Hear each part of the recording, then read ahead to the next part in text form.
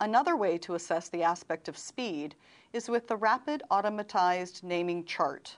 If a reader can read the entire chart from left to right and top to bottom in 18.9 seconds or less, there is not a processing problem. If it takes the reader 21.3 seconds to read the chart, he may be borderline disabled. If it takes the reader 26.3 seconds, she is considered disabled in her reading rate ability. Okay?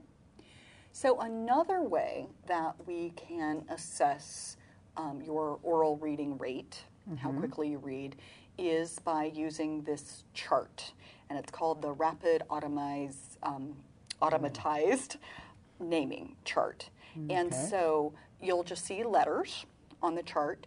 And so if you could just read as quickly and accurately as you can, but the focus is on quickly, but again, you want to not make mistakes. But so you're going to read just like you would in a book. So you're going to start at the top left, and then you'll read across, all the way across to the right, and then you'll go to the second line and read across to the right. So you're going to read from left to right, top to bottom. Okay.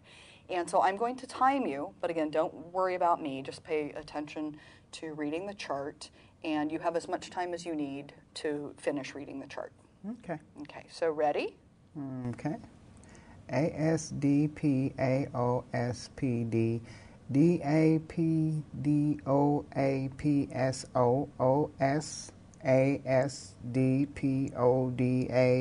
SPODSASOP ADPAPOAPS. Very good. All right. Thank you.